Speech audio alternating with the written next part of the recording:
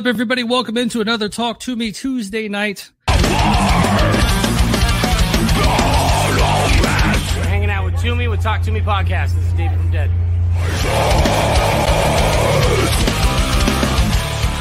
What is up, everybody? We are here back live on another Tuesday night, Talk to Me Live. And we got a special guest this week. It is Mark Hunter from Chimaira, and we will be talking about their second release. So let's just go ahead and bring him in. I know you guys are already waiting for it, so bring in Mark Hunter. Hey, what's going on? There. What's up, Mark? How we doing? All is well. I'm actually up a little bit past my bedtime here. It's 9 p.m. I'm so old now. I'm usually asleep, but I'm glad to be here. That's for sure. Well, I thought it was funny. You and I were texting at like 8 o'clock this morning, and the fact that we were both texting each other at 8 o'clock in the morning is proof that we are in our 40s. Oh yeah, I was up at like 4:30, so I'm that old now. Already got some comments coming in. If you're watching on YouTube, watching on Facebook, make sure to comment. Luis says, "What up?" Hey, what's going on? That's always good. So let's we've got some people watching. Let's go and get a few things out of the way first. And since we are talking about the impossibility of reason. May 13th, 2003, is that the date it came out? I like that you're asking this time because last time... Well, last time I just assumed. Yeah, last time Wikipedia was inaccurate. Yes. That is the correct date. So we are on track for success today. Produced by Ben Schigel? Schigel. From singer from Switched, correct? That's correct. Got some people coming in. He says he's older than us and still up. Robert Cochran. Yeah, I still can get it up too, even though I'm old. Luis, 10 o'clock is his bedtime for sure. What up, Metal Moses Damien? From Damian Chambers. Roberts, hey guys. And... loved the pass out analysis. This is going to be great. Well, don't put too much stock into it just yet. A lot of pressure. Hopefully good. It'll be great. I'm okay with. Great. That's a lot of ass. That's a tall order. Yeah, this will be all right, man. Well, let's dive into it. Like we said, all right. So the producer Ben, how did you know him? Was he just a local guy? I'm assuming was Switched. So Ben is an old friend. Man, I've known him. I was actually talking about this the other day with somebody else, but I met him in line for Metallica tickets for the Black Album. So we're going back quite a bit.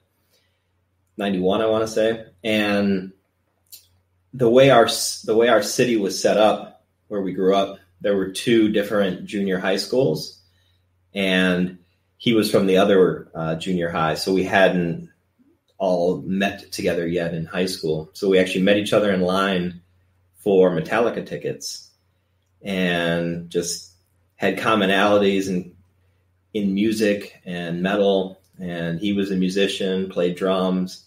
At the time I was playing drums, learning to. And eventually he got into producing. He was the first person I ever knew that had recording equipment. He turned his garage into a studio, and we're talking in high school. This is mid-90s, so really cool stuff. And we all had a place to record as young bands. And he did a lot of our early demo work, and then did our EP called I'm blanking. That's hilarious. This Present Darkness. And so once we did Pass Out, and we had the experience of going into a big professional studio in Los Angeles and having all of this, I guess what you would say, a professional approach in terms of industry standards back then of creating an album, where Ben's studio was still in a garage and it was quote unquote local. It wasn't as high tech or maybe filled with as much expensive gear as some of these professional places. But we had an energy and we had a familiarity with Ben. And he's kind of like our Mutt Lange, if you will. I've been listening to Def Leppard this week, and I'm just picking up on how important Mutt Lange was to Def Leppard's music, and I feel the same way about Ben. A lot of his input helped craft how the Impossibility of Reason's songs would ultimately turn out. He's like a silent writer, if you will. Yeah, it's funny. You talking about Def Leppard. Someone, I guess you were posting the ABCs of metal or something, and you were like, everybody I know wants Deftones, but you threw up Def Leppard. So I know you're on a kick. Yeah, man. I'm like, I love both bands, but I mean, I haven't listened to Def Leppard probably since I was like 15, 14 years old. Like really like intently listening, just hearing songs on the radio is a total different story.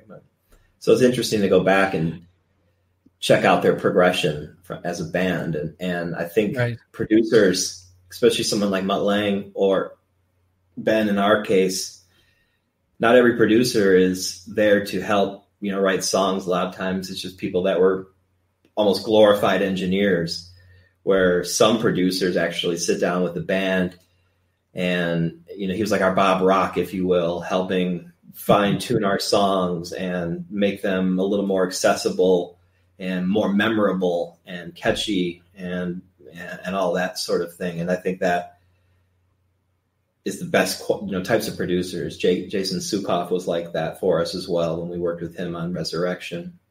But ultimately, Ben drank the same local water.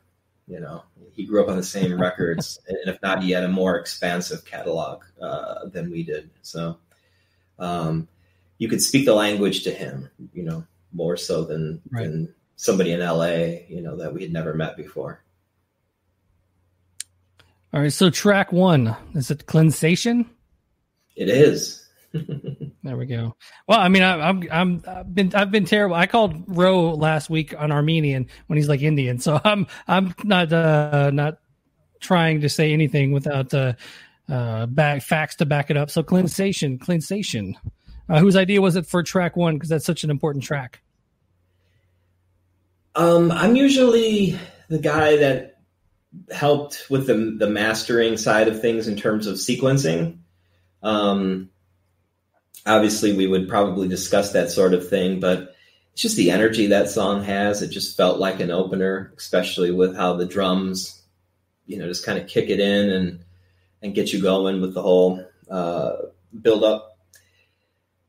Writing it was cool. I remember writing it, and everyone had like a little piece to contribute. I can distinctively remember like DeVries writing some of the riffs in the beginning, and that was just a cool era. That's still an era where everyone's jamming together and in a rehearsal studio. We're not really at a point yet in technology where we're able to rely so much on making our own music via computer. So we were still getting together and writing. So that whole process for that song was very collaborative. And the word is total nonsense. I made it up. And it's funny that some people think that it, is a real word. But to my knowledge, I don't think it's a real word. That's very Slayer of you to do, is to make up your own words. Very much so. And I think, if I'm not mistaken, when we toured or actually talked with, became friends with Carrie, around this album cycle. Oh, actually during Pass Out, but especially during this album cycle, he was real fond of this album. And I believe he was one of the people that might have thought it was a real word as well. I mean, most people do. Why would you think it's not a real word? It seems like exactly. Seems like one. I am noticing if you're watching on my personal Facebook page, I'm not seeing it on the comment section up here. So make sure to head over to the Talk to Me Facebook page or the Talk to Me YouTube channel if you want to join in on the comment section. All right, and then back to the album. Track 2 is the Impossibility of Reason title track. On the Wikipedia, it also said it was a single, but there was no video. Was there a reason behind that? I don't believe it was a single. If it was, then I don't remember it being one. I think that could be some more of that WikiLeaks fake news that you're so fond of when you do these interviews with me. I'm just kidding. Yeah, no, that wasn't a single to my knowledge, but maybe. No, it wasn't. Down Again, Power Trip, and Pure Hatred, I believe, were the singles. Yeah, those all three have videos, but yeah. The Okay. Yeah, no. You know what? I'm sorry. What you might be thinking is, didn't we have a single? No, never mind. We had a sampler that we gave out to radio stations, but that was called the New Wave Heavy Metal Sampler, not Impossibility reason. Wikipedia lies, as always. Can't trust it. I heard you say that again the other day about you coining the phrase "new wave of American heavy metal," and that Chimaira should be more credited with that. And I thought it was actually going to get picked up a lot more than it did. And I don't think anybody touched it in the in the I don't think anybody cares. World, but that's I don't think anybody cares. I mean, it's one of those things. We did it during the Pass Out era. We had a T-shirt. We were our sound guy at the time, Wedge. He was a big Iron Maiden fan, and before we would play every night, we would be playing Iron Maiden over the loudspeakers, and so we just started, making T-shirt ideas like, oh, let's use the Iron Maiden font. What does our name look like there? And then let's just change it to New Wave of American Heavy Metal instead of New Wave of British Heavy Metal, and just kind of having fun. And then that caught on. And I remember getting New Wave of British Heavy Metal albums when I was younger, and it actually said it on some of those albums. They're like letting there was like a brand almost. So when we released the CD single to the press and radio stations, and this was just kind of like the first few songs that they could play before the album was released. It was called the New Wave of American Heavy Metal Sampler, and to my knowledge, I mean, unless someone can prove us wrong, I don't believe that phrase exists before that T-shirt in 2001 or 2002. And the one thing about these first two tracks, we haven't really delved into the musical side of it or even the lyrical content, but just out the gate, it's got that Chimaira vibe. It's just like there's a riff and the sound that Chimaira has that these two tracks just exude, I guess, for lack of a better word. And it's like that new wave of American heavy metal, that what it became, but also kind of a little bit of the harkening back to the groove metal, new metal stuff that you guys did, and kind of a good combination of the two, I believe.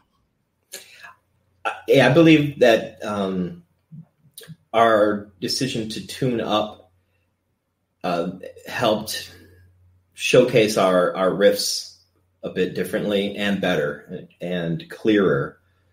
So that was, one of those pivotal things that helped change our sound into something different, but it's still us at the end of the day. So we're still going to write those groove type riffs. It was just, I think, a little more audible and recorded in a different way to be a little bit more abrasive and thrashy, more metallic. I remember in being influenced by, the Colin Richardson sounding albums like Carcass Heartwork and the first two Machine Head records, and amazing albums. Those were definitely referenced, by us for what we were going through. Also, At the Gates, Slaughter of the Soul, that guitar tone.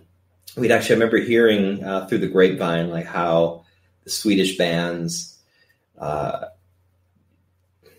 put all their knobs, and we were like trying to do all that stuff the same way and mic it the same way to get that real nasty Swedish metal sound was something we were channeling a little bit as well. But then we got to work with Colin Richardson on this album. So, total like dream come true in terms of like production and somebody that made albums sound the way we wanted to sound. Now, prior to us jumping on this, I was kind of going down the YouTube rabbit hole, and you were talking about, this kind of being one of those things where you guys got in a room and jammed out. And the room that you guys jammed out was like 8 by 8, maybe. It was a very small practice space, and those definitely harken back to the quote unquote good old days. Yeah, and it was upstairs. I remember we had to use this rickety elevator to get all the gear up, and one of those like lifts. As you're standing on it, the whole thing is wobbling. And then, hey, Justin Clark, yes, we were using 5150s on that album. And the steps too were wooden and rickety, and just so we definitely lived in the ghetto for a long time with the band. I think most bands do. It's not like rehearsal spaces aren't something you find in like the suburbs usually. Got Damien here. Rob just gave up your old practice space. Sad face. I saw that. Yeah, that's one of those things that, thanks to the modern times that we're living in with the COVID situation, he obviously had to adapt to that situation, having kids at home and his job being, basically living in his studio and working on all the content that he does. So it's a bummer, because we've been there for such a long time and have the room that you're referencing in the dehumanizing process is just literally upstairs from where we were. So we've been there for close to 20 years. Oh, wow. The next track on the album, Pictures in the Gold Room, the riff up top is just an amazingly riff, and you talked about, a lot of these songs having stories behind them and stories intertwined within them. What's a good story with Pictures in the Gold Room? That's definitely I love that riff too. We use that. We opened our last reunion show using that song, and it just had that cool vibe where, the intro just cuts out and the music's black and you hear that first riff and the whole place erupted. It was a great way to come back. And lyrically, dark room opens, no light for years. So that's kind of cool way to say hello again to the crowd. But the song itself is about The Shining, Stanley Kubrick's version in the movie. And that's the lyrical content has everything to do with that. And the samples that were used for that, if you've seen the dehumanizing process, you're probably aware of this. But for those that aren't, all the samples and sounds that Chris Spacuzza plays during that song are taken from that movie and manipulated. So, but you can hear, like, if you really put it in the headphones and hone in on all the sounds, you can hear familiarities. Yeah, it's definitely an amazing record so far. And then obviously into the next song, which is Power Trip. There's a video for this one. And like I texted you earlier, man, you got to bring back the dreads, man. I wish you knew how many people have asked me, where are the dreads, or how did I cut the dreads? Still to this day, now it's been 15 years. But yeah, man, they look great for that's sweet that you can do this. They look great for headbanging in metal, right? Oh yeah, one of those unfuckwithable looks. Are you allowed to swear on here? Oh yeah, you're good. I'm just kidding. Anyway, so shooting this video was a little bit of a challenge. So two things. I got to clear something up because, man, this is so stupid. People ask this question all the time. But the sample in the beginning of the song, they always like, man, does this say white power in that song? Like, first off, why would it? You're like, yeah, man, like, hell yeah, dude, white power, love that shit. No, it's actually there was radio interference. Like sometimes, I'm sure a musician yourself, you've heard it where like all of a sudden pickups are catching some frequency radio CB channel or something. And we were like picking up some, it sounds like a Christian radio channel or show. And he's saying, he stepped out of that garden, and let me tell you this, he had God-like power. Oh, there we go. So that's the phrase that's being uttered. A lot of people always ask that, so it's kind of funny. But so anyway, the recording this video was a bit of a challenge. We were on the Slipknot tour, and we were in San Francisco, and it's not an easy town to just like, yeah, I'm going to go down the street and, shoot a video. You're talking logistical nightmare. And we had to get all of our gear and ourselves into this warehouse and record this video. I want to say we're jamming and headbanging at like 7 a.m. hungover. This is the worst possible conditions to be shooting a video in ever. We shot 2 videos in the San Francisco area, pretty much back to back, this one and Pure Hatred. And this was filmed. Man, I wish you could tell me who the director was. It's been so long, but this was one of his first videos, and he did it for free, and it was kind of like a film school project, maybe. But it was just, such a logistical nightmare. Being on tour and having to like move your gear to a video shoot and then get the gear back to the venue. And we were in San Francisco. It was an early show. We're sort of like doors are at like 3 or 4, something so stupid. Like you couldn't have had worse conditions to make this video, but it came out cool, especially for being free. I mean, we didn't pay for it. And the guy that directed it was just a fan. So that's really cool. I feel like the Metallica Ride the Lightning shirt is like a constant throughout the Chimaira or the early Chimaira days. Yeah, that was Rob's thing, big time. And there you go, Rob, with that Ride the Lightning shirt. yeah. That was like kind of his signature shirt on stage for a couple of years almost, I want to say. I remember one of them getting stolen at Ozfest. Like our stage clothes got stolen, right? Ooh. You're familiar with playing. Yeah, that sounds terrible.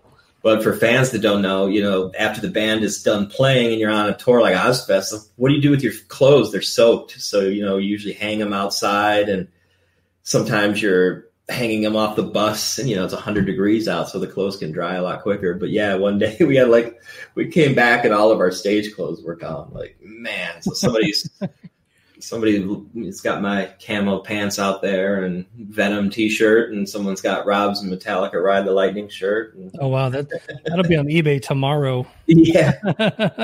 I'll buy them back, Yeah. I mean, it's Lewis is correct here. This comment about Rob having Metallica guitar picks. Yeah. He has a whole collection of guitar picks with the Metallica content on there.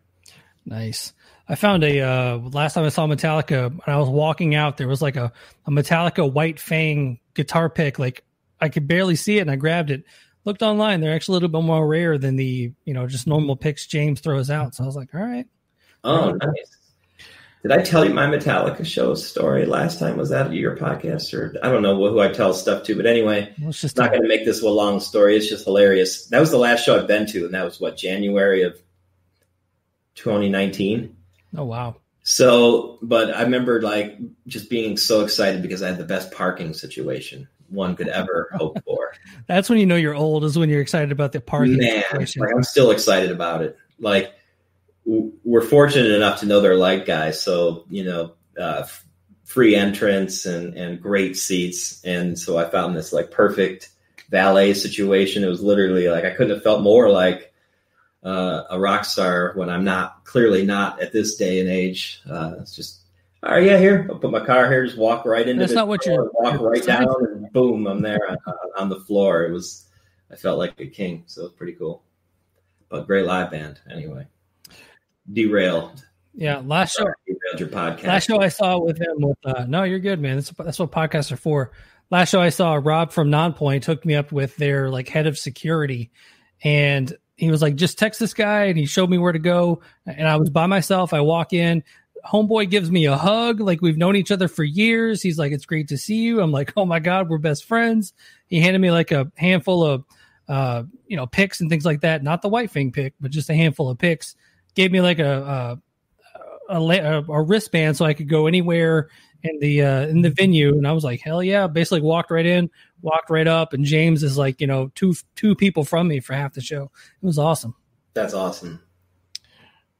What's your next musical project? We got Mr. Basil says here. I don't have one. Or is he asking me? I don't know. I don't know. Yeah, who's he asking? No. Dabs on a bus in Akron. I'm assuming that's some insider stuff. Dabs on bus in many cities. That's happened. We've crippled quite a few people, couch locked them like permanently. Oh goodness! Some facts on this album. This album debuted at 117 on Billboard. That's a feat back in the day. It was, and I saw that too this morning, and I was thinking to myself, "Whoa, we charted our second album. That's pretty cool." Yeah, I mean it was a big deal back then. Hey, there's your lady. Yeah, absolutely. It sold well right off the bat, and we were on our way, right? Where Pass Out was kind of a struggle with touring and not doing as well as we had hoped. Once Impossibility Reason was released, like things started going on an upward trajectory. You're going to answer that Metallica or Megadeth? Man, I'm sorry. I'm Metallica all day. I definitely appreciate Megadeth, but aside from Rust in Peace, I'm not very much a connoisseur of theirs. Great album. Brandon Lyons has discovered Chimaira on Farm Club back in the day. Still one of my favorite metal bands of all time. Appreciate that, Brandon. And I love still hearing that. That's like we talked about on your last podcast, how every day. Every day. Here it is. All right. Somebody has discovered us from Farm Club. Sounds really cool. Right, so up next, we've got Down Again, also has a video. And one of the earlier songs on here that involves some clean singing. Yeah. So making that video was pretty cool. We worked with P.R. Brown, and he was like known for Marilyn Manson stuff at the time. And the video did not turn out as we had hoped, because if you see all that white stuff we're in, it's gauze. And it's one of the lighting, one of the people helping on the set actually tripped over the lights, and it sparked, and the whole set caught on fire like during take 2, something ridiculous like that. So all the ideas we had for the video were just pretty much thrown out the window. And we salvaged what we could to make this video, but it was definitely supposed to be something completely different. Another thing that was awesome about that moment was because of the fire, there was a movie filming next door, and it forced that entire cast out and outside with us, and we got to meet James Gandolfini, aka Tony Soprano. Oh, wow. He was outside, and they were filming, I believe it's called Surviving Christmas. That's the name of the movie. And they were filming that. And so we got to talk to him and get our picture with him and all of that. And yeah, with the clean vocals and this song in general, this is definitely, and also actually Power Trip as well. Those are 2 songs I could definitely point at where Ben had a lot of help in production and crafting those songs. Power Trip didn't sound anything like it does in the final version. In the demo, completely reworked in the studio, and Down Again was completely enhanced and bettered as well from the original demo version. Obviously, I like Alice in Chains, if you've ever heard this song. Right. Same with Pictures. I was actually listening to Alice in Chains a couple of weeks ago, and I noticed I always forget Sunshine. And I'm like, oh yeah, that totally sounds like Pictures in the Gold Room there. Yeah, it was a challenge to sing this song live. I could never really pull it off. I sucked at it. I never get in a fight with Rob about it on tour. He's like, I can't hear it, when you go to sing it live, and I should just know it. And it wasn't until a lot later where I finally felt comfortable singing the song. I'd always butcher it though back in the day. It's a lot easier to scream. It's a lot easier to sing in a controlled situation than it is live. Like some singers just have it, they can switch back and forth. I don't believe I'm one of those dudes. So it was always required a lot of effort and practice on my part to continuously get better, to do it live. Yeah, and how many of these songs on this album do you think that were from the Pass Out of Existence kind of leftovers? Anything left over from the first album? No, I don't believe there was. I believe we started writing not too far. I think we were like on tour for Pass Out towards the end of that cycle where we started like coming up with some of the ideas, like during the tour cycles. We'll get to it when we hit Stig Murder, but that was like the first song written for the album. And so I don't recall anything being left over. I don't believe that happened. Got Heather S. here asking, was it your idea for the clean vocals? Hey, Heather. I don't recall. I mean, maybe, but I think that if ever there was a part like that where I wanted to do clean vocals, I definitely reached out for help in terms of like, how should I go about this melody? How do I make it sound good? And that's where like Ben probably would have helped craft that. There's no way I came up with that in the first go around. Later in life, yeah, I could maybe come up with a part like that, but that's definitely helped. Was this a thing where you guys toured off of the first album for a little while, and then when you go to do the second album, you know what you want to put out there because you know how the crowd reacts to things like this? Yes and no. I think I believe just our biggest frustration was, some of the reviewers, at least speaking from me, from my personal opinion, some of the reviews we got on that album for Pass Out, like it's like they just didn't understand what we were about or what we were trying to convey. Maybe we didn't articulate it well enough. And so that gave us a little more fire than anything. And the conscious efforts to change were mainly in the tuning and just a feeling that like, man, we're getting called nu metal. Nu metal really wasn't a bad word when we were starting, but by the time we were ending that cycle, it was just a worse and worse word. And we wanted it to be as far away from that as possible. Because I think we talked about this on the last podcast. We like bands like Korn, but we also liked Slayer and Deicide. So we were kind of channeling more of that than we were the Korns of the world. We were, still obviously using electronics and keyboards and stuff like that, which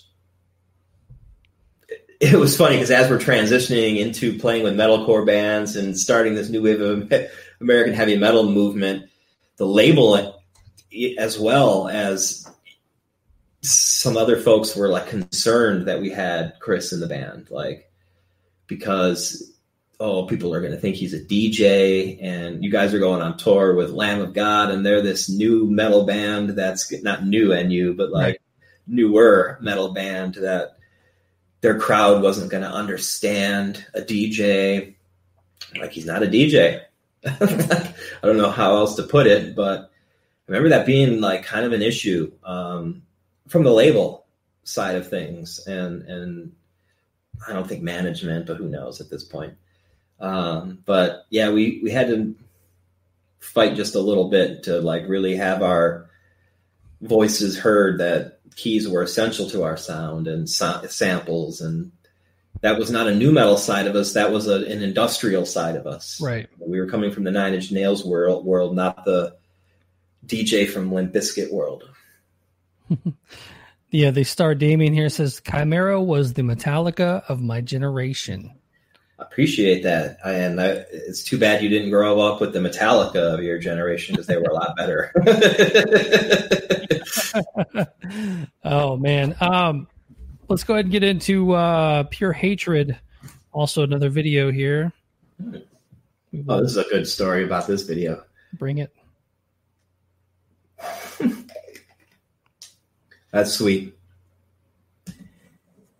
All those shots are in our trailer, and the lighting were Jägermeister, like little flashlights that they had, like promo flashlights. Yeah, Jägermeister was a big deal at that time. Wasn't it, though? And it couldn't look more ghetto, right? Or it doesn't look ghetto, but I mean, we couldn't have done it more ghetto. That show was in San Francisco at the Pound, and it was outdoors. It was on the In Flames tour. Nice. Now that day, I played the Pound. What's that? I played the Pound. Cool place, right? It has a total history behind it. Yeah. Todd Bell did this video for us, and he was filming for our DVD, The Dehumanizing Process. So he had a lot of footage was able to throw into this. And then the rest of it was at a live show in San Francisco. And then these shots like here with Jim and stuff, you slow it down, you could totally tell we're in the trailer of our bus where our gear was. Nice. And, but anyway, the funny story is that day, do you know Neil M. Sang, the photographer? I mean, he seems to know everybody, but anyway, at the time he worked at ILM and was working on the new Star Wars movie at the time, which would have been episode 3. Okay. And he took me and Anders and Bjorn and a couple of the other guys from In Flames to Skywalker Ranch. Oh, wow. So we're sitting there all day having the coolest day ever. And, I'm seeing all this like badass memorabilia from Indiana Jones and Star Wars and E.T., basically anything, not E.T., but anything Lucasfilm associated. Yeah. And then all of a sudden we were like, oh, we got to get back to the show. And again, we're in San Francisco. So for some reason it's an early night and we get stuck in the worst traffic ever. And it's one of those things where like, I think Unearthed was opening the tour and I'm like, remember being on the phone, like tell them to keep playing. It's one of those things where they had to play like a way longer set.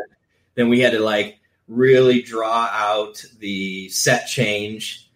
And just like a movie, man, the van, races up, pulls up. I jump out of the thing and jump right on stage, like 30 minutes late to the show. Nice. And just totally ruined the show for our fans so I could go look at Star Wars costumes. So I'm really sorry to the fans of San Francisco. 18 years later, or 17, but that's what happened. That would have been the night they opened with implements of destruction. Yeah, it should have been. But we will get to that. It's funny. The one time we played there, we were going not across the Golden Gate Bridge, but we were going another one of the random bridges over there. And the 49ers were playing Monday Night Football that night. And Raiders fans and Niners fans, they all had their windows down. And they were just screaming at each other like, you suck. No, you suck. No. It was one of the more favorite football moments I had on tour. Yeah. It's just like, that's a wild area. Like they don't mess around. Yeah, that would be my wife and I flew out for Mr. Bungle back in February, like right at the very start of all this coronavirus stuff. And like we get out there and it was crazy. We got to go to the Warfield, see Mr. Bungle, Dave Lombardo on drums, Scotty Young on guitar. It was a lot of fun, man. We stayed out there for about 2 or 3 days. Good times. But yeah, and then that's the last thing we got to do this year. Yeah. I can't believe it's August already. I haven't really left the house since February. Yeah. I mean, how has this affected you? I mean, obviously with the photography and stuff. Well, it's definitely hurt the photography side of what I do in life for the professional stuff because weddings were pushed back or canceled. And businesses being closed, they're not spending as much money. So thankfully I was able to get the PPP loan for that, and that helped out. So I hate to say I'm not really that affected because there are so many people that are. It could be way worse, but I definitely was hurting for like 11 weeks. I had to go without getting paid anything. So that sucked. Yeah, it's been a mess. I think I'm not allowed to play videos on this because I think it keeps kicking us off YouTube. Copyright strikes. Thanks, Roadrunner, whoever you are now. Yeah. Hey, they're looking out for the best interest of you. Okay. I know we really need that extra 0.0004 cents. So 0.00004. I'm not sure. I love the other morning. I sent you a picture of a guy with a Chimaira sticker on his car. And you're like, yeah, we never made stickers. And I was like, I'll run him off the road next time I see him. Definitely. So I was thinking about that. There was this guy, I'm assuming, I don't know why, but they were selling Chimaira stickers on YouTube probably since 2002, 2003, like big ones for your car. Nice. And we never, went after the person or try to send a cease and desist or anything like that. We were like hoping like, hey, it would be, stop showing the videos. Yeah, there we go. But anyway, we were hoping that they would send us one at least. Right. So that person that made those stickers is probably still making them 18 years later. Is that the flux capacitor behind you? Yeah, it's a gift my wife got me for my it's for Father's Day. It's my 3 kids' birthdays. So I'm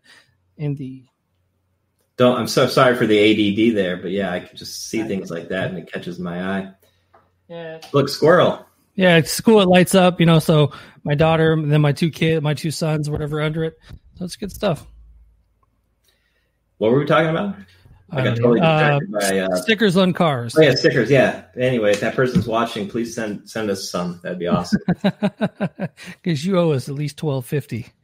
It was funny. Some guy in the comment section on something you posted today was talking about how he ripped like the entire album off of Napster.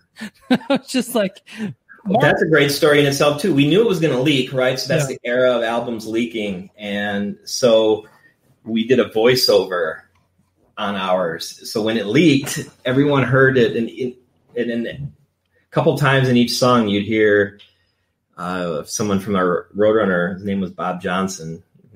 He said, "Chimaira, the impossibility of reason in stores this May." Just like boom, right in the middle of a breakdown. So we knew it was going to leak, and that was kind of our little troll back to those that were stealing it. If you could travel back to any album cycle, which would it be from the start, Damien? So it's kind of a weird and in between. So ending of actually that whole Resurrection cycle through recording and some of the touring of Infection, that like era. Nice. We were definitely the happiest. That was the most fruitful in terms of finances. We got on some amazing tours, some of the biggest shows we ever played, and then it all went downhill. So this is kind of the pass out of existence into this era. You're starting to go through band members. Matt's joining the band, and then Andals leaves, and then a dude with the last name of Evanson comes in for a minute, and then Kevin Talley comes in. Talk about the drum situation, I guess. Yeah, what a nightmare, right? Well, so Matt being in the band is a little bit easier of a story to explain. Our original guitarist, Jason Hagar, left shortly after the release of Pass Out of Existence because he and his partner at the time had a child. So he didn't want to be on tour, especially making a brand new touring band's salary. So he left the band, and Matt replaced him. And we had known Matt. They were good friends. So, there was nothing. There was just nothing odd about that one. Andals just had a confidence issue would be the only thing I can think of, and just a life issue, and wasn't really happy doing what he was doing. So it kind of set us back because it was in the middle of, our upward trajectory. So we were fortunate to be able to utilize Ricky Evanson, and we knew him from the tour with In Flames. He was the drummer for Soilwork, and he was their fill-in drummer. They had lost their drummer. So we had tours coming up and commitments to fulfill with no drummer. And Ricky was a guy sitting there that was on tour with us that wanted to do it. And we knew he had the ability to do it. So it was kind of a no-brainer for us. But what we weren't realizing was, this guy's from Sweden. What the hell are we doing? He doesn't have work permits. He doesn't live here. We don't have a place for him to live. Like, we weren't thinking at all. So that just didn't last very long. And personalities clash, right? He's European. They have their ways. We're American. We have our ways. It's just a fish out of water syndrome for him, mainly, being in our camp. So it didn't work out that well. Kevin, we didn't know personally, but Kerry King had recommended him because of the tryout that Kevin had with Slayer. And Kevin was really highly considered for the potential role of being Slayer's drummer. So we were like, okay. And we had heard that Kevin had this ability to play really fast double bass, which we wanted to start going into more experimental, faster types of speeds with the feet and everything. So we were definitely interested in that. And he could learn songs really quick. I remember when he came in, Ricky was way more impromptu drummer. So if you listen to some of the recordings with him, or if you watch the DVD with him, I loved it. It's very free form. You never knew what you were going to get each night. It was, whoa, did you hear that, Phil? You know, and I like that type of energy when it's not exactly the same as the album. But when Kevin came into the mix, he had the sound that it was supposed to have, and it kind of locked us back in together again of what the band was intended to sound like. And there's certain accents that drummers should be hitting a certain way. That's the way they were intended, like with the riff, to match the riff. And Kevin really paid attention to that sort of detail. And I know Rob appreciated that, because Ricky being impromptu, it could throw off the dynamic of what was initially intended here and there. So Kevin was definitely a welcome musician, but we clashed with him a little bit on personality. At least Chris and I did. But he was like the rootin' tootin' loud Texas guy, and we're like nerdy introverts from Cleveland. Like, it's just it's the odd couple. You know? Nice. No, I get it, man. I've definitely been in the bringing in new band member situation, and being a new band member situation. So it's never fun, and there's always a sadness when it comes down to you're not the same five dudes that started the band. It's always a sad time when it starts almost becoming like a business, where you need to keep it rolling. So you got to keep bringing more people in. Yeah. We were having such a great run. We're hitting Ozfest, we're having big tours in Flames, and we had all these commitments, Machine Head, and, we didn't have time to really think about what we were doing. We just had to go for it. I'm realizing this drink is making me look like I put lipstick on. I don't know if it's my camera showing up on your end, but at least on my end it does. So I'm enjoying that. A little rouge, maybe is what you need. Yeah, I'll try it. All right, let's dive back into the record. The next song is the Dehumanizing Process. One of the best intros ever with the explode there at the beginning. I love it. Right, yeah. So that's the Metal Moses song, and the birth of that whole thing. That was another one I remember writing in the rehearsal space together. I remember Matt DeVries coming up with a lot of those riffs, and just one of those ones you just knew immediately, oh, that's heavy. That feels good. It feels right. And that song is a staple live, because there were like 2 or 3 parts. You could have great crowd interaction, jumping, and then of course the wall of death in the beginning, and screaming, and just chaos for that song always. That's a good one, man. And then the next song, Crawl. That's kind of the oddball. It is an odd one. Yeah. So that was one where we liked the music a lot. I remember trying to do vocals for it, and it just didn't sound good screaming. Like, you couldn't come up with anything guttural. It just, the riffs don't have that vibe to it at all. So that was one that we spent a lot of time with, reworking my parts in the studio to like actually make them a song. And I like the song personally, but it's not something that I think we could ever translate live until maybe now, right? Like back in that era, playing that song, like trying to open up for some of the bands, like, man, we need, you get like 20 minutes. We just need to murder the crowd. We don't have time to play our quote unquote ballad of the album, if you want to call it that. Right. But it's in that vein, it's more melodic. It's more of the Alice in Chainsy vibe that we're big fans of, and that really shined through on that one. And that kind of goes right into what I have here is kind of going into a little bit of the touring around this album.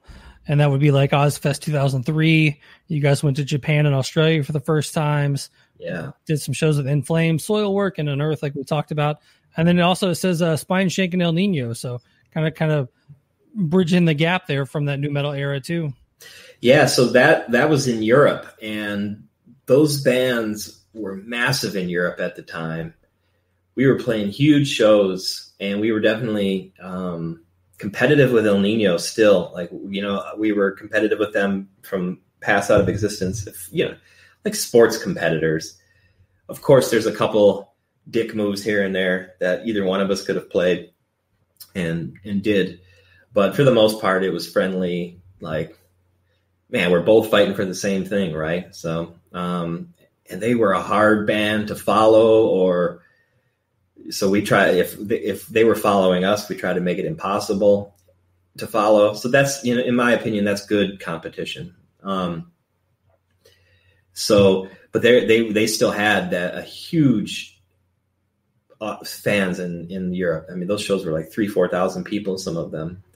So it was a huge opportunity for us to break out into that territory because they put us in front of so many people, and they had radio success with those bands, especially over in Europe. So we could play songs like Down Again and it'd work. Whereas if we try to play that shit with Lamb of God in 2003, I don't know, wasn't working as much.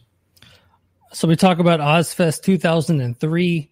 You got Ozzy, Korn, Manson, Disturbed, Chevelle, Cradle of Filth, Voivod. So this is the Jason Newsted Ozzy tour? It is, yeah. He was on tour with us, which was awesome. He had a little Chihuahua out with him, I remember. Yeah, he was cool as hell. He was super nice to himself most of the time. Yeah, hardly saw him as wasn't out as much as a lot of the other people. And that was the best tour ever for us back then. It was like a dream come true, especially since we kind of came in halfway. We weren't initially offered it, and we got a late offering and only able to do the half of the tour. The second half, but man, that was the shit for us. It was like kind of a surprise, and like, go, oh my God, we don't have to pay the $60,000 to get on. Nope. Just go and tour. We don't get paid anything, but just go. All right, whatever. And we went out and crushed it. That was another great tour to have competition with. We were competing mainly with like Shadows Fall and Killswitch. And because of the rotation every day, you almost wanted to play before those bands because wear the crowd out or use all the tricks. Yeah. Right. And then like that shit would happen to you though. Then the next day it's like, God damn it. Now I got to come up with a whole new spiel because Brian from Shadows Fall just said everything I was going to say. He saw me do it yesterday. And then, vice versa. I'm like, well, I know what he's going to do. So I'm going to pull that move before him next time. Again, all friendly stuff. The funniest thing to us was Cradle of Filth, obviously cool band, and they have this aura about them and the black metal, and they're all like evil, and it's just hilarious because they're outside for one, which makes that hilarious. Yeah, and then two, in between song banter, like the bands, a lot of new metal bands on there. So if you can just imagine Danny Filth giving shout outs like, yes, we want to give a shout out to Endo. Just like, this is the fucking craziest thing I've ever heard in my life. He's shouting out all these new metal bands in the middle of the day in corpse paint. But anyway, that was Ozfest. Korn destroys every night. Like every time we've ever toured with them, that band is just unbelievably. So did you do like the Columbus, Ohio date? Yes, we did. Mm-hmm. And so was that like a kind of a close enough to home show, to where people came out? It was, yeah. Family got to come out to that show and see us, and there's probably a few thousand out there in the parking lot that day for us. So it definitely felt cool because again, we're still a band at that point used to playing, at the most a 1,500 seater if we're lucky, right? Opening for somebody, maybe Slayer, the biggest shows we played with, they a couple 4,000 seaters on that one, but. Other than that, we're used to playing like the pound in San Francisco, man. Like we were just talking about it. And inside it holds maybe 350, 400, something like that. Yeah, another great band on that tour would be Nothing Face. Love that. Love that band. It's funny. 2003 is kind of a time where I look back on it, and we talk about this. The new metal into the new wave of American heavy metal movement with a lot of the the New England bands. Getting to tour with Unearth at that time. Unearth was one of those bands that when a friend of mine was like, check this band out, and they played me The Oncoming Storm for the first time, I was like, oh shit, this guitar solo is back. It was okay to be heavy again. It was okay to headbang again, like you guys were doing, and wear your Metallica shirts loud and proud. It was Jinkos and earth tone colors were kind of going away, and black was coming back. Yeah, it definitely was preferred in my opinion. Yeah, me too. But yeah, looking back, I was like, man, I wish I could have just moved ahead to that period of time. The next song on the album is Stig Murder. Nice little play on words there. Yeah, thank you. That was I did it twice on this album, Repentless. Word making up.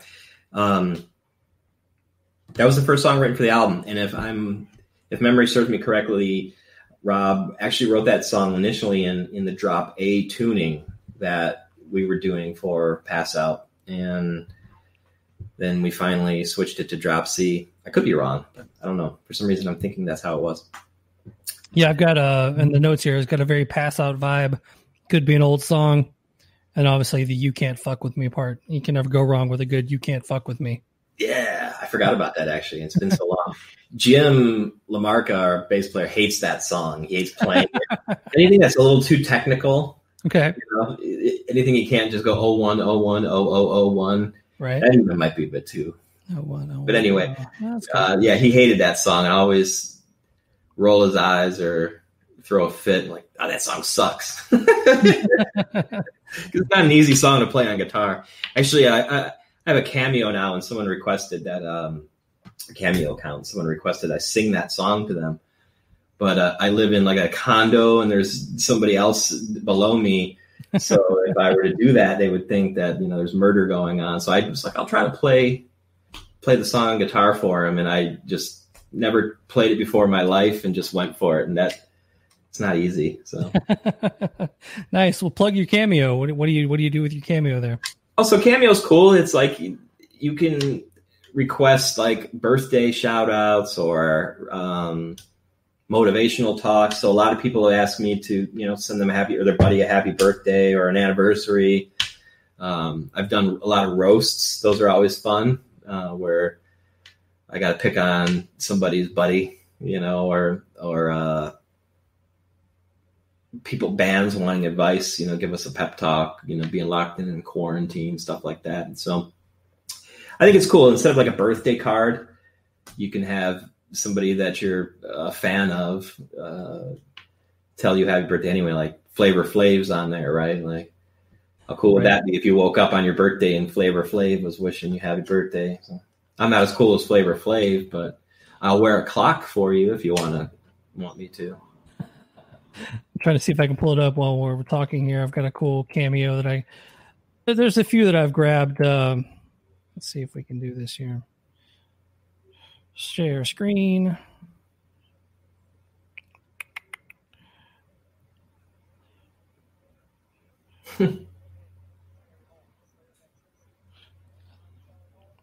Yeah. I can't hear if he's saying anything. Okay. Yeah, sometimes you can't hear it. I don't know. Good Gary Holt. Yeah, I guess when I play it, sometimes you can't hear the audio there, but he's just basically doing a Talk To Me commercial. I was like, $25 for Gary Holt, and I'll do it. Yeah, someone had a podcast. They wanted me to roast, so I made fun of their podcast. I'm assuming they'll do something similar like you did. Very cool. Very cool. Next song is Eyes of a Criminal, which I believe would be a great murder podcast title. True crime type thing you're thinking of. Yeah, that's cool. I didn't think of it that way. So that song, I remember playing that one time, and Kerry King had come out to see us live. And not to keep name dropping Slayer, but they were a big part of our our lives around this era. But I remember Kerry like commenting on the set, and he's very matter of fact when he talks to you, and just like, I didn't understand why you were playing that song live, and then the ending came in. So yeah, that ending is definitely the highlight of that. The huge, massive ode to Machine Head nice breakdown with the really cool kick drum patterns that are happening. And is that old? That they just kind of keep slowing it down? No. Is it? Man, I'm terrible with names. Yeah.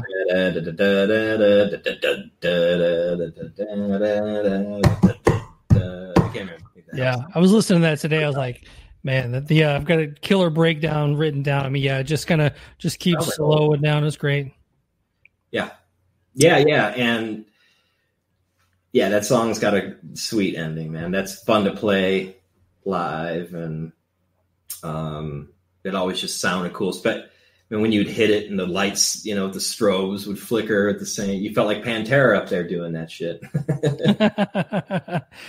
Did you catch Slayer live on their final tour? On the first leg, I did. Yeah. Came through Blossom Music Center. Someone says it's 1,000 Lies. Thank you. There we go. They're just joshing us. Yeah, I love that first Machine Head album. I mean, when the advertisement for the first Machine Head album said for fans of Pantera, Sepultura, and Biohazard, I was like, bring it on. Absolutely. Yep. Same. Overlooked. Song that gets overlooked. I always forget that song's on the album. No, I'm just kidding. I don't really have much to say. There's no story behind that one. It's just kind of there. Cool song. No. I wouldn't say it's like a top shelf song of ours, but it's definitely not a B-side trash song of ours either. It's got a cool bridge from what I remember. Good thrash beat to it. Yeah, Betrayed comes back in to play. Oh yeah, there's a cool like you could do a good hey with it. It's got the hey. Yep, exactly. It could be a cool Ride the Lightning era Metallica song with the hey. That's our escape. There you go. It's not a bad song. No. But it's not the song you put on first when you throw on Ride the Lightning. No, but it's definitely, I wouldn't skip it either when you're playing Ride the Lightning. There you go. That's how I think of Overlooked. There you go. And then the last track on the album, which is Implements of Destruction on this version. I know there's a extended version out, but we're going to go with the original version. So Implements of Destruction, I wrote, you got 60 minutes on CD. Let's use all of it. Is what this song is. Essentially. Yeah, I mean, it's not really 15 minutes long. Again, like we were doing like with Pass Out, just nonsense to the end. See if anyone's still listening after all this time. And that was a trick from the 90s, man. You knew CDs did that. Remember the first Tool album? You're like, why is this last song 25 minutes long? It's not really. But same trick. Yeah, Implements was cool. I remember writing that on tour we were on the Kitty tour, I believe, with No One in El Nino. And I remember writing those main riffs in the basement of the Rave in Milwaukee. And I want to say somebody from No One, the drummer, was it Billy? He got drunk and like literally went through a wall, like plowed his whole body through one dressing room into another through the wall. So one of those moments you just don't forget, seeing someone. Man, I think we struck a nerve here, man. Everybody's coming in about how the great acoustic intro, missing hidden tracks. Yeah, man. Yeah, that whole intro Rob wrote is incredible. We are obviously huge Metallica fans, and that was our moment to try to do our Orion, or mainly To Live Is to Die. We were actually playing To Live Is to Die a lot when we were on tour with Kitty, when we would sound check.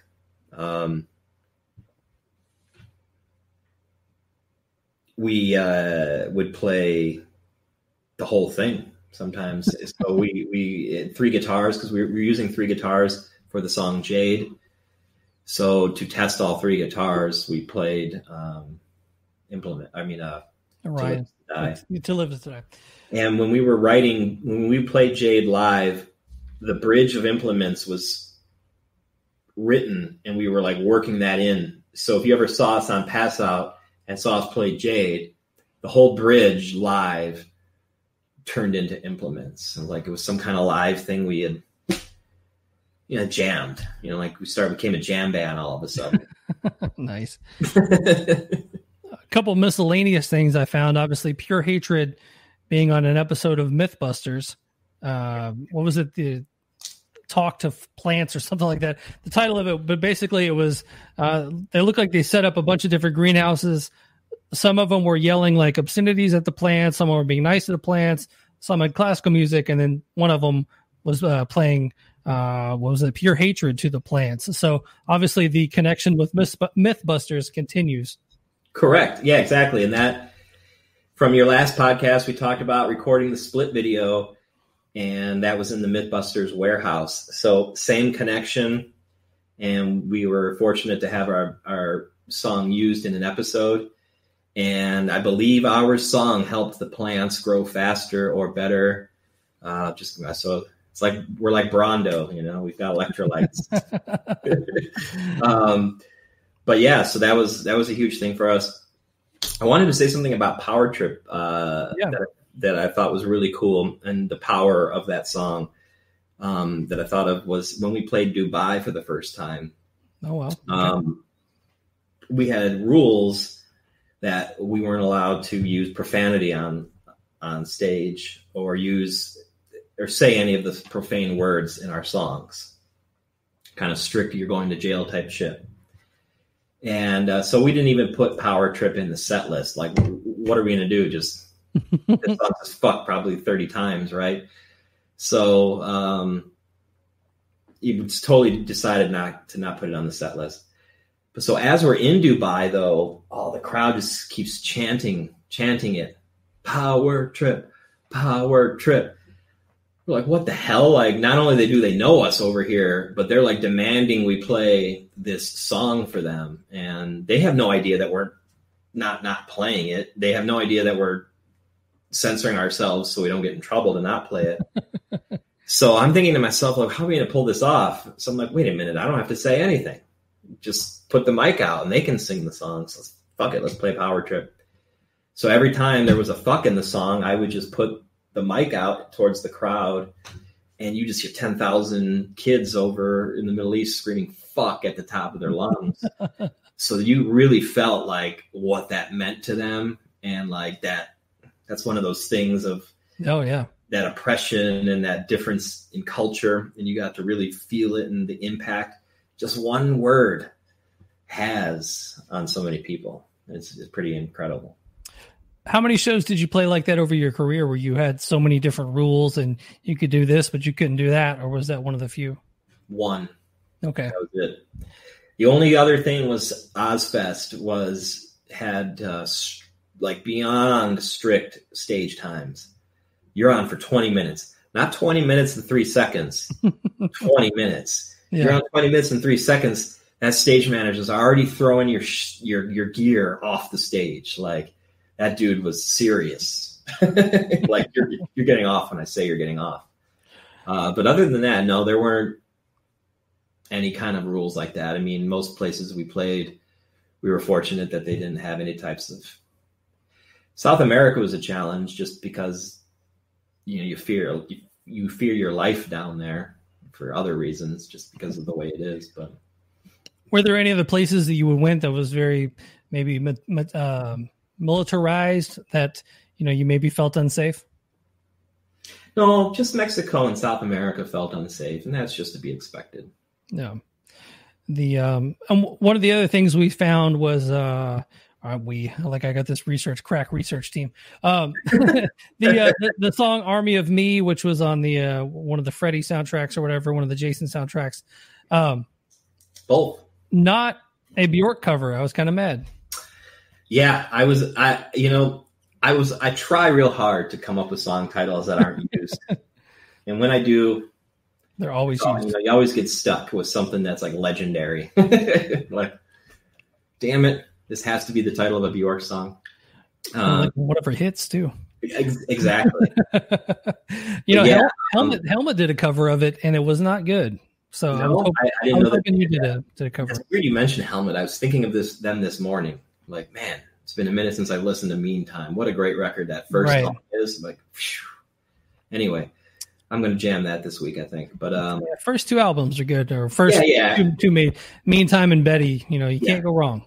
And wasn't there an EP was the first thing? That's what I was saying. You don't want to get you don't want to get too stickler, because I'll say like the first album, and they've got it's basically like saying your first album right is passed out of existence. Like, well, actually, there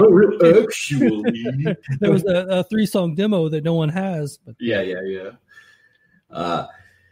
So Army of Me, well, that was another dream come true. We talked about this last time, but you have to have B-sides and stuff, and the reason for that is back in the day, different territories were trying to have something beneficial for their citizens to own. So if you're in Germany, why do you want to buy the German pressing if the American pressing exists? So the Germans might throw on a different song, and that helps the German manufacturers, and then prevents imports and stuff like that, and it can kind of keep everyone's economies going in their own way. So Army of Me was one of the B-sides. We liked the song, but didn't feel that it was strong enough for the album. But man, what a cool thing that turned out to be, because it was on Freddy vs. Jason. I'm a huge horror movie fan. A lot of people that follow me know that. And I just remember going to see the movie in the theater with Jim. Rob was there, but he wasn't like a super fan. He didn't really know much about the films, but Jim and I were fans, and it was crazy. Like, they play the song over the credits. We actually got to see an early cut of the movie, and they had used the dehumanizing process during their first fight scene. And I was like, oh my God, no way. But they wound up changing that for some reason to something completely different.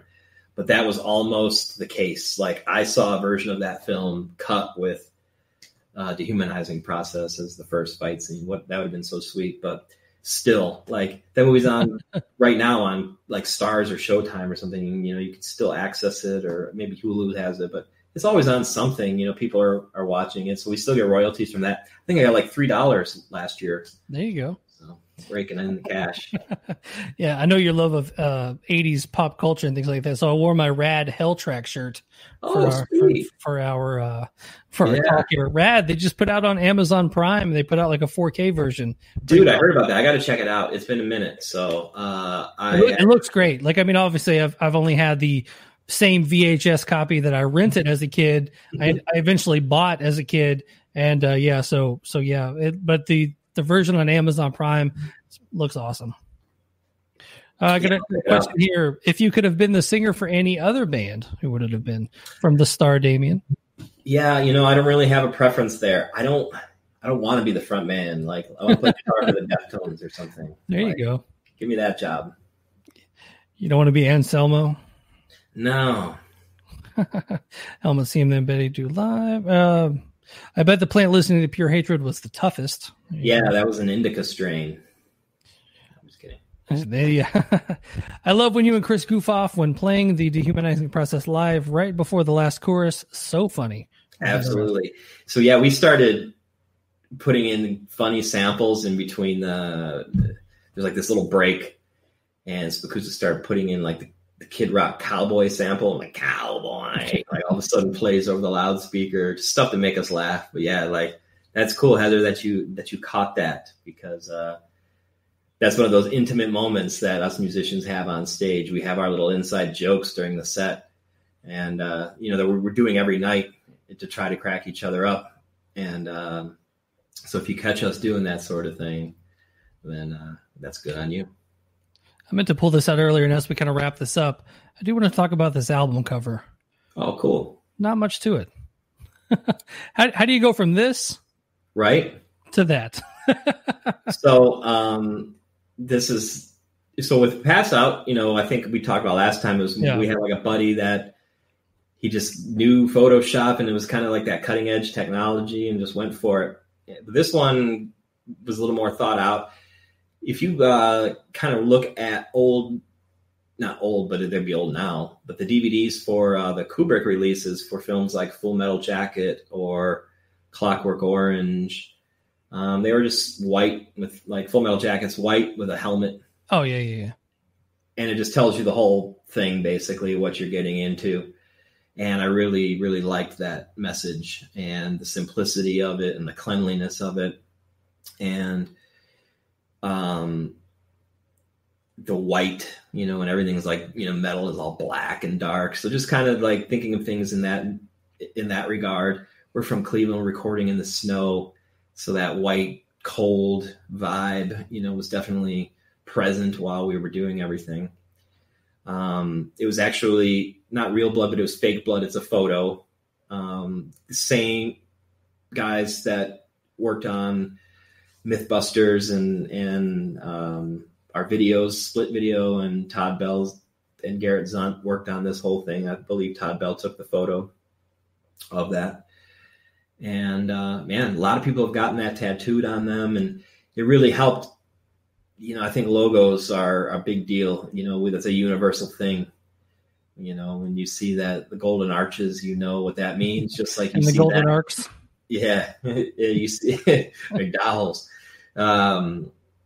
So when you see that logo, then that's us. So that was a great way for us to brand and then to just kind of have something cool. There was the argument with the label was not having the name wasn't the big deal. It was getting around the parental advisory sticker. So we were still in an era where if you swore a lot, you had to have a parental advisory sticker on your album. Now, of course, we know that was a badge of honor in those days. Like, oh, cool, we're going to sell an extra 10,000 now. Thank you.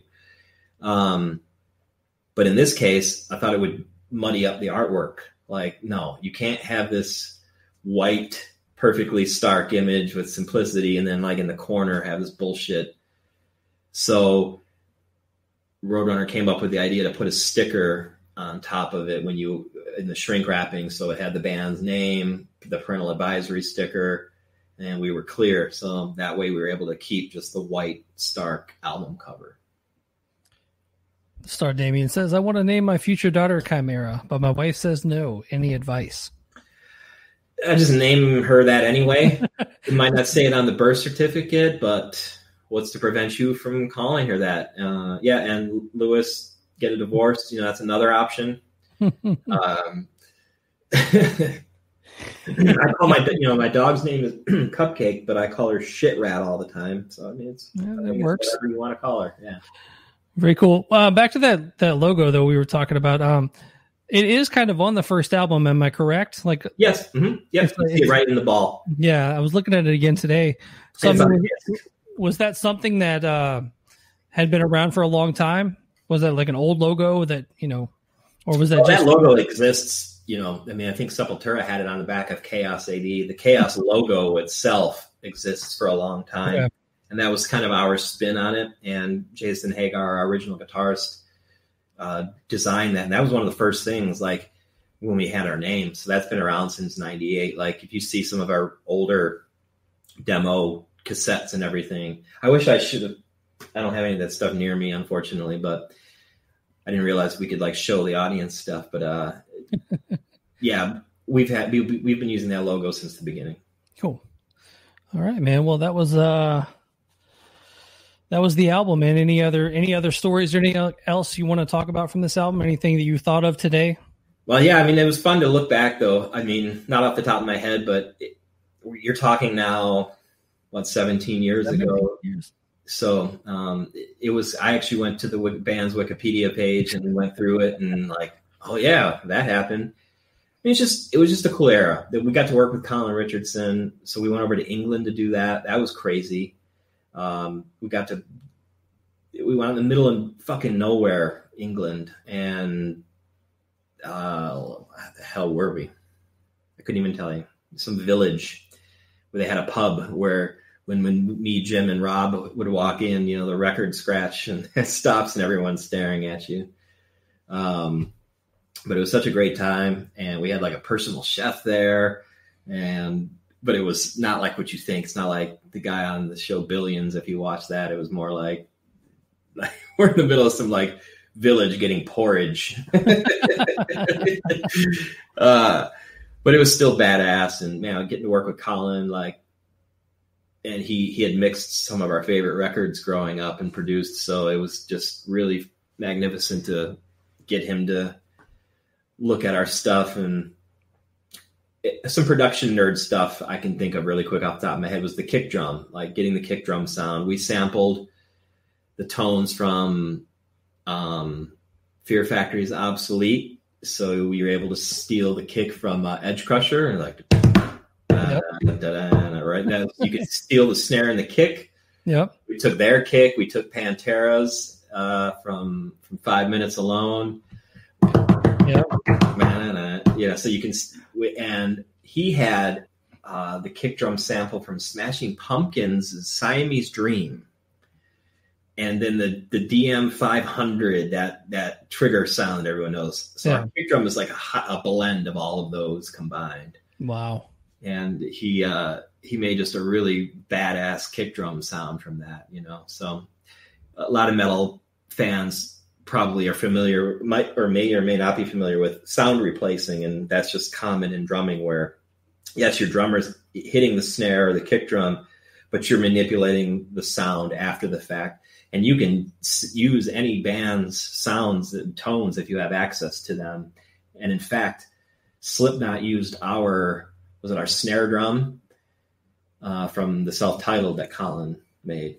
A lot of bands used our snare drum. I think Machine Head did as well. Whatever Colin mixed after us, that's our snare drum sound, which is pretty awesome.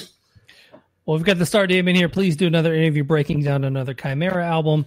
I think for the next, if you're going to do the self-title, I really think you should do Rob, because that's his baby, and he would have way more anecdotes about that than I would. Thank you, Heather, for listening. Yeah, thank you, Heather. All right, man. Well, that was another Chimaira album down, and we'll have to reach out to Rob and see if I can't break down the self-titled with him. Yeah, we'll have to do something else in the future between the two of us. That'd be great, man. Yeah, we can arm wrestle online or something. See if we can do a virtual arm wrestling over the top, or how would that work? Oh, there it is. Yeah, but once I'll turn this hat back around forwards, and it's over with. It'll be over. I know. And I might be over in the corner drinking some castor oil. So, speaking of great movies on Amazon Prime, get over and watch Over the Top if you're bored. Dude, I watched. Of the 80s movies, I probably watched that one way more than anyone should. Yeah, that's a tall order, man. Being able to do that more than like 5 or 6 times that's hard. There's something about that father-son storyline, and like he's working out in the truck doing his arm, and he rips the sleeves off of the school vest. That's a good movie, man. It's a fantastic film. We've been watching all the old Van Damme movies again. So we just did Bloodsport, Kickboxer, and Cyborg. And so I'm like to my girlfriend, Lauren, how'd you like Cyborg? And she's like, I can't take that one serious because Van Damme looks like an elf. She's look at his hair. He's wearing a sequin shirt. Like, damn it. I've never noticed that before, but now I can't unsee it. Do you want to know your Cyborg trivia question? Let's hear it. Do you know what Cyborg is? It is supposed to be Masters of the Universe Part 2. And Spider-Man. Yeah, they were writing Masters of the Universe 2. They're like, no, this is going to be a whole different movie. The set pieces, some of the costumes, and that's partly why the costumes are so ridiculous. They were going to try to make a Spider-Man movie, and then this is when I think Canon was able to, the Marvel was broke. And they were also doing the He-Man stuff. So the set pieces, and it's not even, there's no Cyborg. It wasn't even supposed to be called that. It was what are they called? Begins with an S. Not Striker, Slither. Damn it, I can't think of the word. I hate when that happens, especially from He-Man. Excuse me? From He-Man or what? No, Slinger. That's it. Oh, Slinger, okay. So Cyborg was initially supposed to be called Slinger because Van Damme is a slinger, and a slinger is somebody that helps get out of an area from attack. So his job as a slinger is to help get this cyborg to Atlanta. That's the point of Cyborg. And there's a director's cut called Slither, and it's totally edited differently, and the story has changed. So Van Damme had a big part in editing Cyborg, and wanted it to have more action. And man, those movies are so bad, they're so great. I can still quote them all, and it's such a fun way to fall asleep. Just watch stuff like that. So Over the Top is definitely, it's been long enough. I can put it back on again. And such a great film. Thank you, Louis, for watching. I'm glad that you have a new fan from the start. There we go. And my last thing I wanted to talk to you about was, have you seen the new Transformers on Netflix with the, what is it? The war. I'm going to get it wrong. Yeah. I saw the first episode. It's great. We got to watch the others, but dude, the animation is amazing. Yeah, I love that. The animation looks so much like the original cartoon, but the storyline and everything kind of going on is very adult. So I'm like, this is absolutely perfect. I think I posted that it blows away the movies. So, without a doubt. I mean, I'm excited to finish it. I was so bummed when those Michael Bay movies came out. I was just like, oh, the Transformers don't look right. Everything was wrong about everything. The Bumblebee movie was good. Okay. The rest of that stuff I could do without. I only saw the first one and I left it at that. Yeah, the Bumblebee movie, the standalone Bumblebee movie, I'll go with. But so, do you need to see the other ones? I don't think so, because Bumblebee? No, I don't think you have to. I think if you've seen the first one, you know that he actually goes back to being a bug in the Bumblebee movie. So okay, that's that alone. That's sweet. Well, cool, man. Well, I appreciate you taking the time tonight. Thanks for everybody. Yeah, absolutely. And thanks for everybody for checking out. You had the world's best metal singer on your I know. Show. Well, that's what happens when you email worldsbestmetalsinger@aol.com. you just magically pop up. Yeah, I need to get the coffee mugs made. Yeah. What about you guys in the podcast watching? Would you buy a World's Best Metal Singer coffee cup with my face on it? Now, that's a good question. There is a little bit of a lag, so it's going to take a second. Luis has not seen the Bumblebee movie yet. People talking nice things about my podcast. I appreciate that. Yeah, these live shows have been fun, man. You're the first rock star to come on. This has normally been other podcasters. How has your YouTube show been going? Have you been doing that at all? No, I had to stop doing it. With my cancer, I had a weird time in December with my thyroid meds. Okay. And there you go. Adjusting to them, and I wound up getting not feeling well. It killed all my momentum. I had to get my meds adjusted right. And then there wasn't much coming out in January or February. And then the COVID stuff happened. So I was just like, you know what? I'm done. Heather S. would buy it. Do with my time. Metal Moses here. And then absolutely they would buy it. So you got at least 3 sales. So I'm going to start working on World's Best Metal Singer coffee cups now. There you go. All right, Mark. Well, I appreciate you taking the time, and we will do this again soon, man. Definitely. Thanks for everyone for tuning in, and always a pleasure chatting with you. We'll talk to you soon. Cool. Take it easy.